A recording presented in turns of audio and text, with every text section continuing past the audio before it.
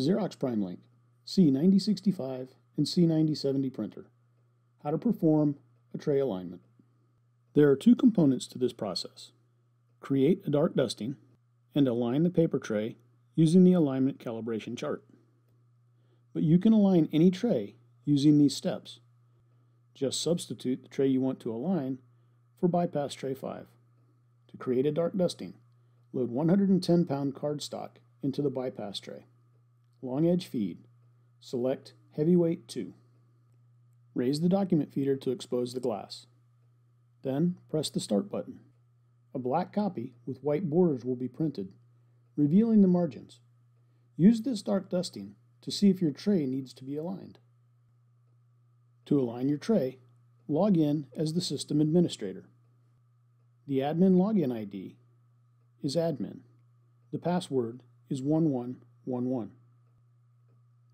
This login ID and password are factory defaults. Yours might be different. Press the Machine Status button. Go to the Tools tab and select Common Service Settings. Under Features, scroll down and select Maintenance. Using the page down arrow, go to the second page of the maintenance screen and select Alignment Adjustment. Select Auto Alignment Adjustment. Select Print Calibration Chart. Select Paper Supply. Select Tray 5. Then scroll to 11 by 17. Under Paper Type, select Heavyweight 2. Then touch Save. If you are aligning a different tray or using different paper, now is the time to make the appropriate selections. Although it is not necessary, we suggest that you increase Coverage 1 and Coverage 2 to 5 and increase the number of sheets to 3. Touch Print.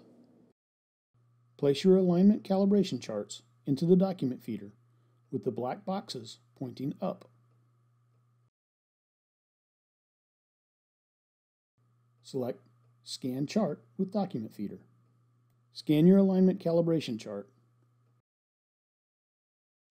When it is scanned, press Start.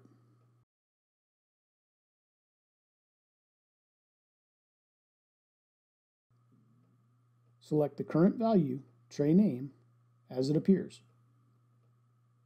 Then select Change Settings. Select the first item on the list, Name. Select Change Settings. Rename the tray. Touch Save, Close, and log out of Administrator.